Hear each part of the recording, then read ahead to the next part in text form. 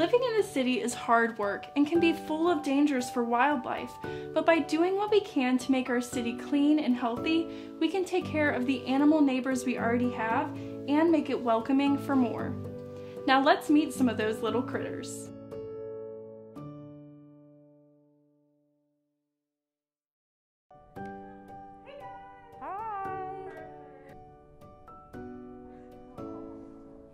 This is Spud the striped skunk. Skunks can be found throughout Ohio and other Midwestern states. Right now she's putting mealworms out for Spud. Spud loves to eat bugs. In fact, skunks help control pests in our backyards by eating a lot of different bugs and insects. Right now Spud is rolling around a treat ball to get those mealworms out because skunks are also very smart. Skunks are what we call opportunistic eaters. That means even though they love bugs the best, they'll eat almost anything that they come across. They'll also eat garbage. That's not good for them. What do you think of when I say skunk? You probably think of something pretty smelly. The skunk's most famous defense is its musk, which it can spray at a distance of 15 feet with great accuracy. This is a skunk's last resort. They'll try to scare off predators before spraying them. Skunks don't have too many predators in the wild because a lot of animals don't want to risk getting sprayed by a stinky skunk. Skunks may face many threats in the wild, but some of their biggest threats have to do with habitat fragmentation. That's when people build roads and separate out spaces in the wild, especially in forests. When forests are destroyed, a lot of skunks lose their habitat. And when roads are built, a lot of skunks end up getting hit by cars.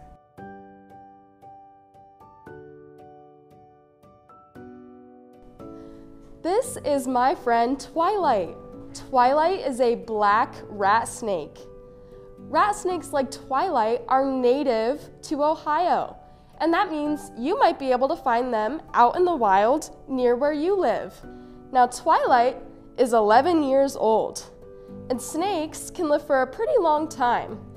Usually, when they're in human care, they can live a little bit longer because they face lots of threats out in the wild in their homes. Twilight has this beautiful black coloring with some lighter scales underneath. And this is great camouflage. When we talk about camouflage, we're talking about patterns or colors that help an animal to blend in. And something really special about rat snakes is they are great at climbing. Let's see if we can get Twilight to climb for us.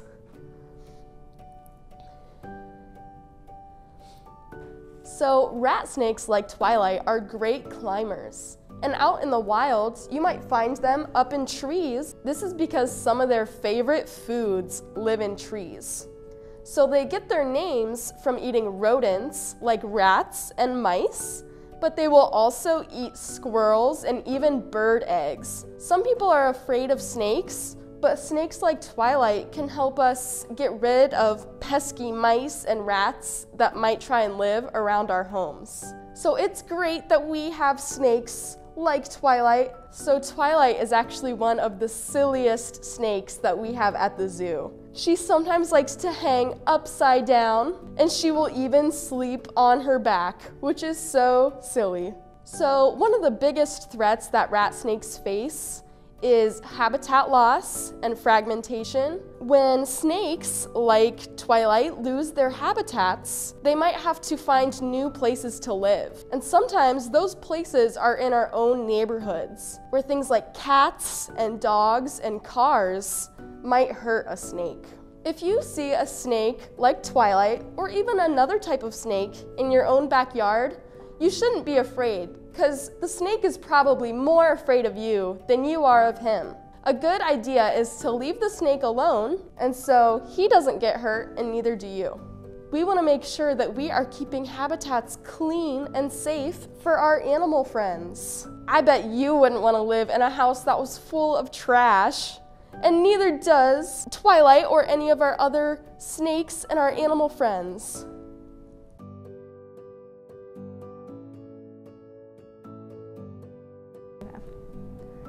This is our eastern screech owl named Oakley. They are 3 years old. Eastern screech owls have keen eyesight, which is really helpful because they are strictly nocturnal. In the wild, they largely eat mice, shrews, and all types of insects. In spite of their small size, screech owls are exceptional hunters. An owl cannot move its eyes, it can only look straight ahead. Owls make up for this by being able to turn their head around 270 degrees.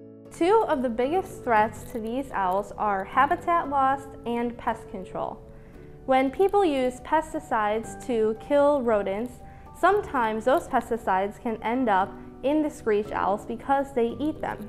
By creating more habitat, we're actually creating more pest control because these guys are really great at eating them. And it also reduces our need to use pesticides. Eastern screech owls are cavity nesters. This means that they find small holes in trees to hang out. Loss of habitat can affect this because it becomes harder for them to find these holes in old trees. If you want to make your neighborhood more welcoming for these eastern screech owls, you can directly help them by building an owl box for them to use as a cavity nest.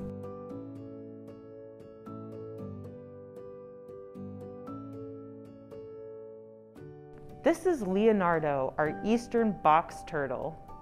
Leonardo is 35 years old. Wow, can you believe it? Box turtles and a lot of other turtles can live for a really long time in the wild, up to 50 years. Turtles and other tortoises can live for a long time because they have a great defense mechanism. They have a hard shell that protects them from predators that might want to eat them. Box turtles are omnivores. This means that they both eat other animals and fruits and vegetables. Box turtles stay in a pretty small area throughout their life. In fact, they can spend their entire life in an area the size of a football field. One of the biggest threats that turtles face is something called habitat fragmentation. Not only do turtles lose their habitat when trees come down and roads and houses are built, they also are in danger of getting hit by cars when they try to cross the road. If you see a box turtle in the wild, you can definitely look at him from afar and check out how cool he is, but you shouldn't touch him or pick him up. If you move them around, they might get lost and unable to find their way home. You might see turtles on the side of the road. If there are no cars and you have a grown-up with you, you can pick up the turtle and carry him across the road. You don't want to turn the turtle around in the opposite direction from where he was going, because turtles can be very stubborn and they like to just turn around and keep going the direction they were going. This is an ordinary clay flower pot, but it can be used for other things too. You can turn a flower pot just like this into a toad abode.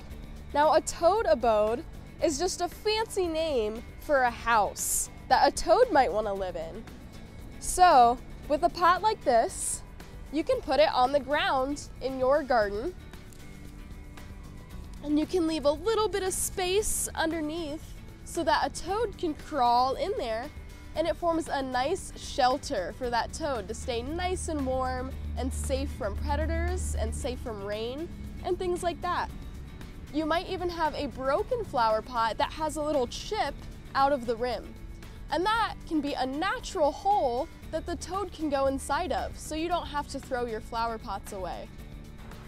If you have an empty toilet paper roll or paper towel roll, you can use it to help wildlife in your backyard or out in nature. You can actually take a paper towel or toilet paper roll and turn it into a bird feeder. All you need is some sun butter or peanut butter and birdseed. You take the toilet paper roll and you cover it in that butter, and then you just roll it in some birdseed. You can just stick it on a branch if you want, or you can also add some string so that it hangs. This also helps ensure that birds are eating things that are good for them and not getting into garbage that might be laying around. So if you have any empty toilet paper or paper towel rolls, try turning it into a bird feeder to help out our feathered friends. Here at the zoo, we have a bat box. Now, bat boxes are special things that we can build to help out bats. A lot of people are afraid of bats, but they're really beneficial to have around. They come out at night and they eat lots of bugs, including those pesky mosquitoes. Now, bats during the day, they like to sleep. And so they will often find tree bark or even the eaves of your house to hide underneath during the day. And we don't want to share our homes with bats, so we want to make sure they have homes of their own. And we can build bat boxes that allow bats to sleep during the day in a safe place. Then they can come out at night and eat all the bugs. Mason bees are another really important native animal in Ohio that are great pollinators. This is something called a bee box. To be specific, it's a mason bee box because mason bees are the only types of bees who are going to use it, which is great because they're very friendly and not very aggressive bees. You can buy these kits online or make one yourself at home, and it's a great, safe way to keep these important pollinators happy and healthy in their habitats and to keep them safe from predators. Bat boxes, toad abodes, mason bee houses, these are all ways that we can help wildlife in our own backyards. One of the missions of the Cincinnati Zoo is to build a better home for wildlife. And you can do this too in your own homes or around your neighborhoods. For more information on how you can help our wildlife friends, visit cincinnatizoo.org, our website, where you can learn more.